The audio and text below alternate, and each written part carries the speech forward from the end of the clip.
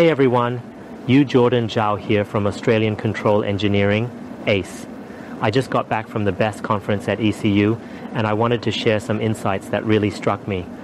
One of the major concerns discussed was the potential safety and fire hazards of lithium-ion batteries. This is a serious issue, not just for the public, but also for protecting our customers' valuable assets. But here's the good news. There are effective solutions out there. For example, monitoring systems that keep track of battery cell temperature, voltage, and current can significantly mitigate these risks. Additionally, spacing out the batteries properly and implementing robust fire detection and suppression systems are key measures to ensure safety. As an electrical and SCADA engineer, I'm excited about how we can contribute to this field. At ACE, we specialize in the design and integration of monitoring and control systems for battery storage systems.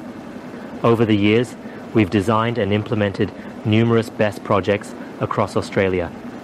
This hands-on experience has helped us derive optimal methods for system integration. We've seen firsthand how effective these measures can be in enhancing safety and performance.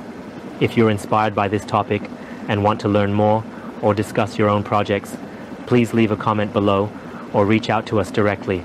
We'd love to hear from you and explore how we can help. Talk to you soon and stay safe.